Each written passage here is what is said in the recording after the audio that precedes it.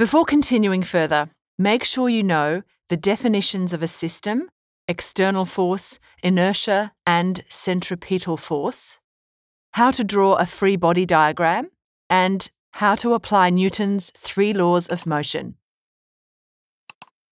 In the last episode, Brooke assembled the gang for a big day out.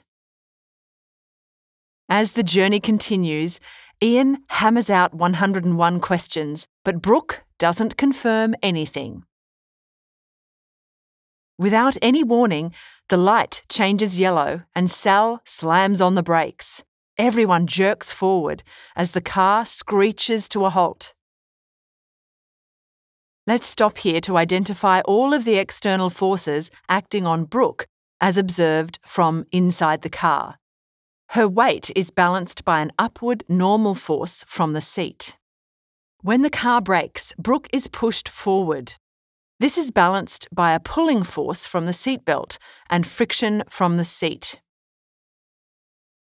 Here's the catch. 4 of these forces are real and 1 of them is fake. Can you spot the odd one out? Write down your answer because we'll come back to this later. Previously, we defined inertia as an object's resistance to acceleration.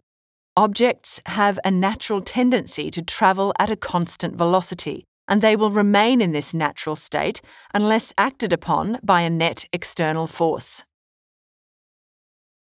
A frame of reference is a coordinate system that is used for making observations and taking measurements.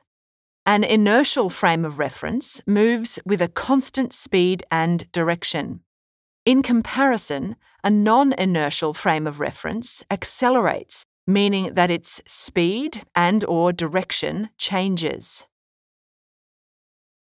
A real force can be observed in all frames of reference. It is a push or pull that occurs when 2 objects interact. For example, a dynamic friction force occurs when 2 objects rub against each other. On the other hand, a fictitious force, or pseudo force, can only be observed in a non-inertial frame of reference.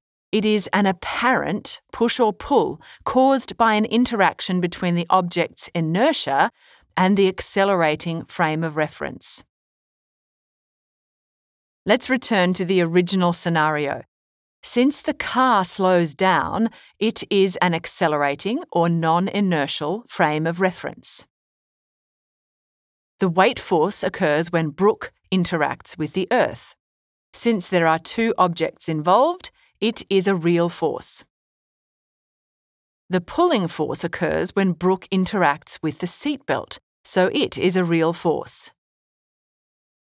The normal force occurs when Brooke interacts with the car seat, so it is a real force. Likewise, friction from the seat is a real force.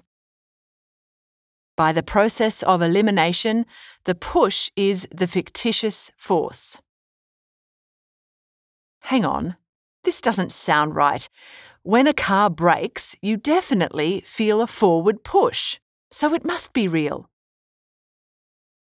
To try and clear things up, let's switch to the viewpoint in which the ground and traffic light are stationary. This is a non-accelerating or inertial frame of reference. Brooke has mass and inertia, which is a natural tendency to maintain a constant velocity. If she wasn't wearing a seatbelt, she would continue moving forward. Thankfully, Brooke is attached to the car, so she comes to a complete stop and her acceleration is 8 meters per second squared backward. By Newton's first law, this acceleration is caused by a net external force. Newton's second law tells us that the net external force is 600 newtons backward. As shown in this free body diagram, the net external force is caused by the pull from the seatbelt and friction from the seat.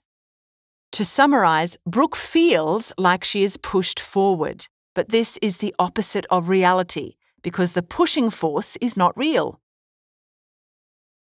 Now, let's return to the viewpoint inside the car. Before they started braking, Brooke experienced a weight force and normal force only. When the driver pressed the brakes, friction at the wheels made the car slow down. Some of this force was transmitted to her body through the seat and seatbelt. The forward push is fabricated to counteract the forces from the seat and seatbelt.